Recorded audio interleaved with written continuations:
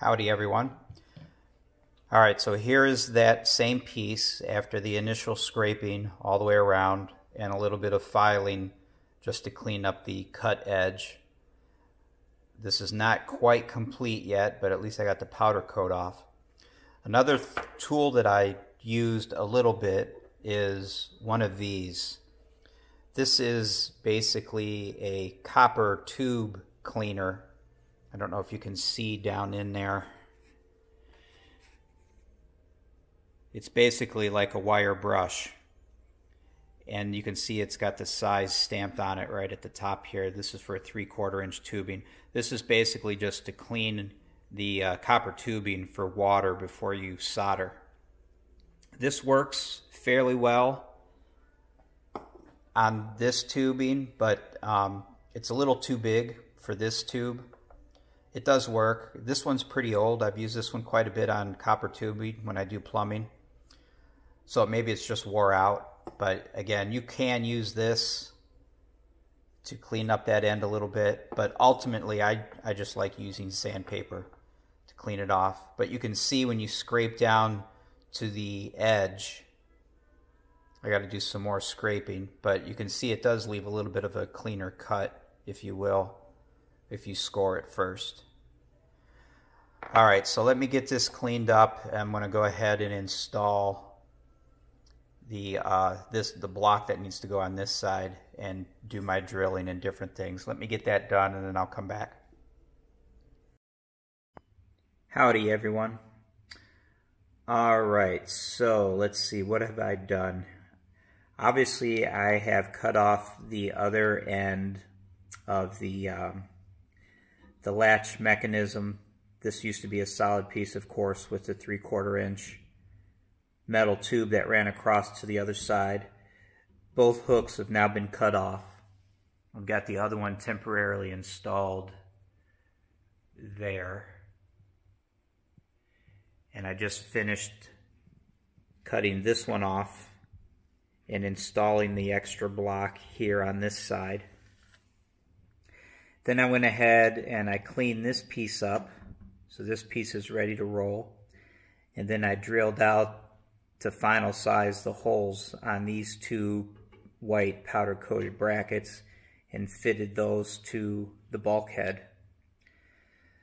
So at this point, what I need to do, which I've already done, I need to use some kind of a mechanism to attach this arm here to the new arm that I'm going to put on the back side. So for now, I don't know if this is going to work, but for now I just used a turnbuckle fork that I just happened to have laying around, and using this arm as a guide, you can locate, if you swing the arm in toward the upright, you can kind of get an idea of where you need to drill the hole in this bulkhead for this fitting to pass through. Now, it just so happens when I did that, there's a rivet right there. Not entirely in line with this, but it was close enough that all I did was drill the rivet out, and then I used a step drill in that hole and enlarged it to a 1/2 inch. So there's the hole with the fork coming through right here. So that hole is centered on the bulkhead because I just used the existing rivet. It's not quite centered with the arm that's on the other side, but it's close enough that I just used it. I may have to file it. I don't know if I'll have to file it down or file it over, depending on how that arm swings. But for now it works. You can see I don't have any nuts on anything back here yet. But if I rotate that, you can see how that comes through.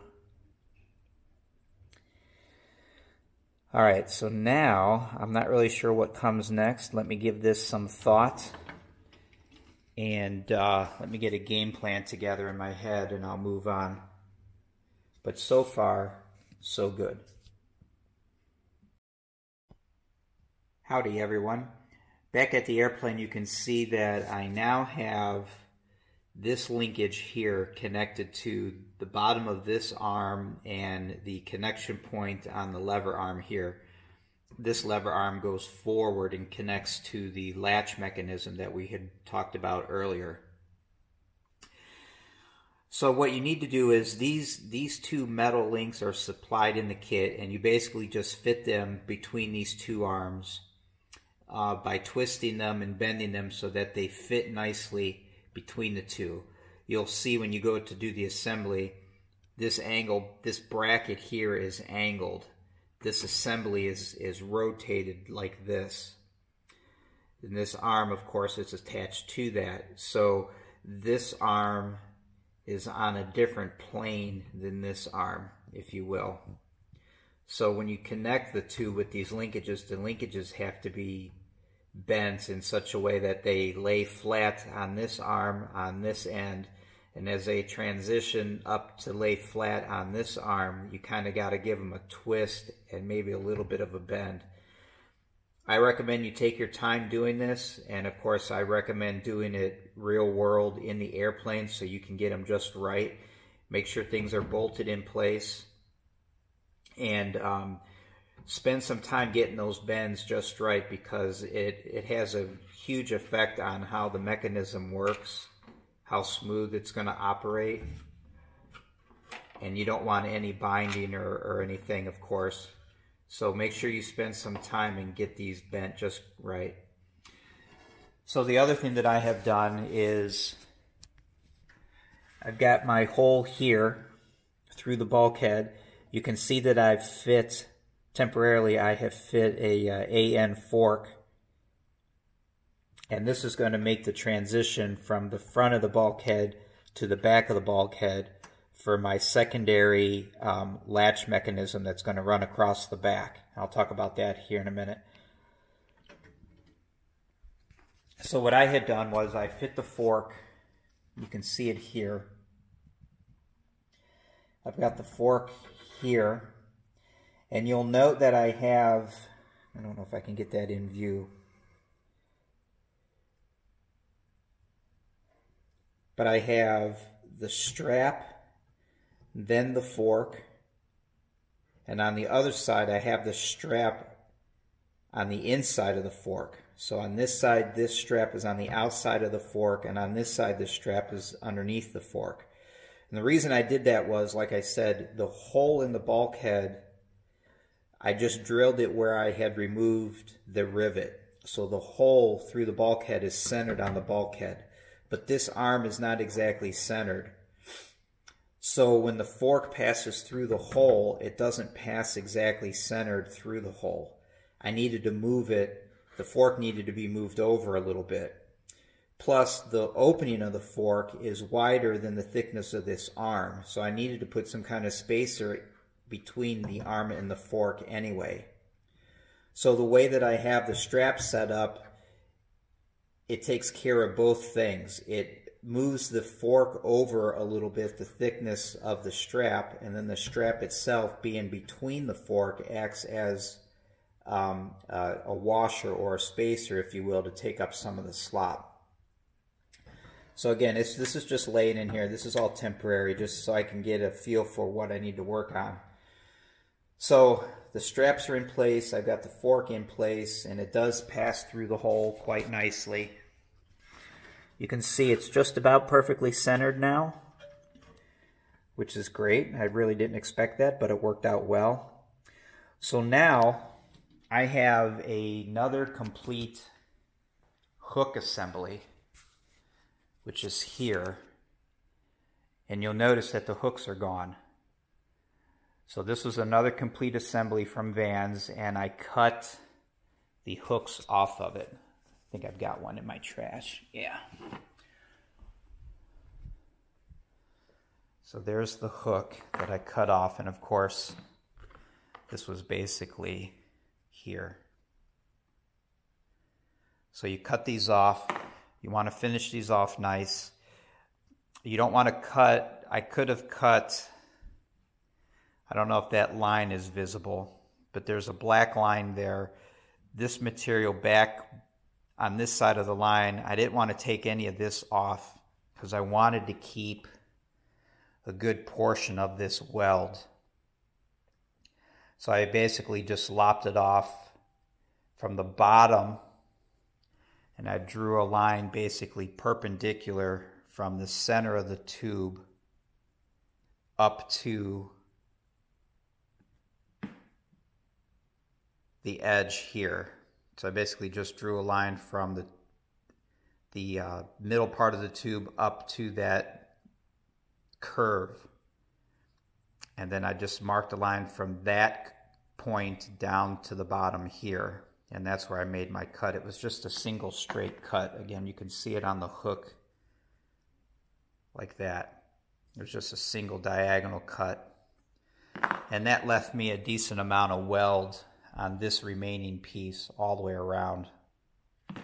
And I just cleaned it up with a belt sander and a file. You do that on both ends, of course.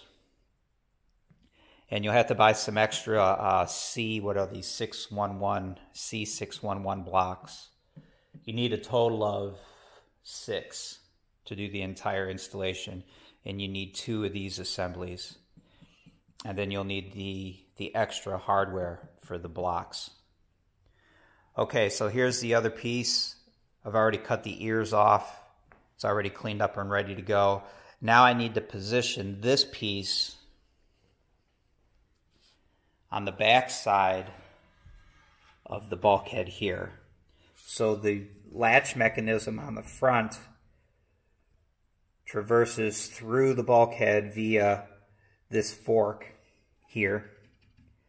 And now the assembly that I just showed you with the hooks cut off of it, it's got to be mounted back here and run across to the other side, where again I'll have an assembly that will pass through the bulkhead and connect to that assembly to actuate the latch. Now again, like I said, this is the the anti-splat almost 14 seat mod rail, which allows the back of the seats to come back quite a bit. I've temporarily put my seat back in. I've taken the flap completely off. And if I lay this all the way back, right onto the bar, that's as far back as it will go. That's the extreme incline, if you will. If I put the flap onto the seat, it prevents the seat from coming all the way back. It will actually stop about an inch before coming all the way back. So with that flap removed, that's as far back as this seat is ever going to go. With the seat in this position here, I've already test fit that secondary rod that's going to pass through here, and there's no interference. It's close, but there's no interference. You'll also note, let me get this back on here, stand by, okay. You'll also note that this is a channel, so you have to put spacers underneath the mounting block to bring the block back so that the tube will clear this channel. So by doing that, it also clears the back of the seat.